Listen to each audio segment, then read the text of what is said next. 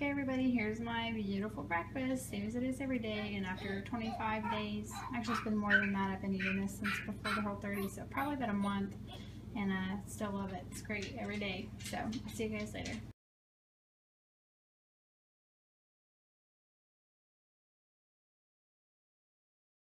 Hey guys, I just got out of my second class, and my pants have been like falling off of me all day.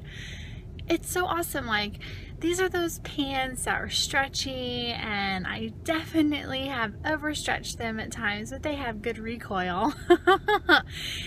But now they're like falling off of me. I mean, there's so much extra room in my legs. I feel like my pockets are hanging off my bottom. Like, they feel ginormous on me, and I was literally just like squeezing myself into them with a huge big like paint. They just look like they were painted on a few weeks ago. I'm so excited.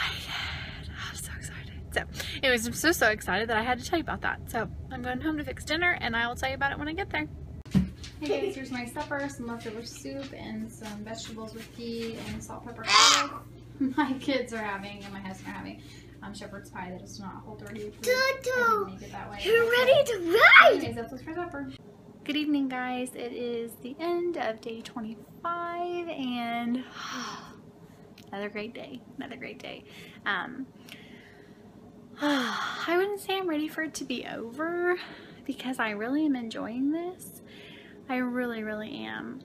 The way that I feel, the way that my clothes feel, everything feels so good. But it is kind of exciting to be this far into it when I wasn't sure how I was gonna do. I'm looking forward to the reintroduction. I think I told you guys, slightly modify. Like when I start a couple of things, like instead of bringing in, I'm gonna bring legumes first and peanut butter on my apples. Yum.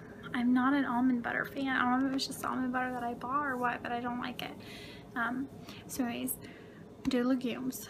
Then I'm gonna have 3 days of Whole30 in between, and then instead of doing non-gluten foods, I'm actually gonna do gluten first, because it's the last Saturday that we have clinicals, and there's a Chinese buffet, and I know there's a ton of MSG and stuff there, but I'm excited to try my hand at what I know about what's good for me and what's not so good for me, and try to find some things there that I like and eat them there, and then have 2 days clean, and then do the dairy 2 days, and then finish out with non-gluten grains. So just kind of flip-flopping those two and having that 1 extra day in between.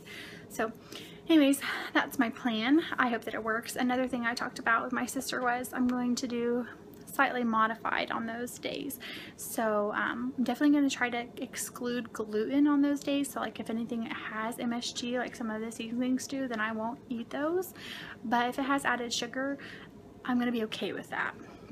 Barbecue sauce, ketchup, things like that, I'm going to be okay with eating the sugar, because it never says when you can reintroduce sugar.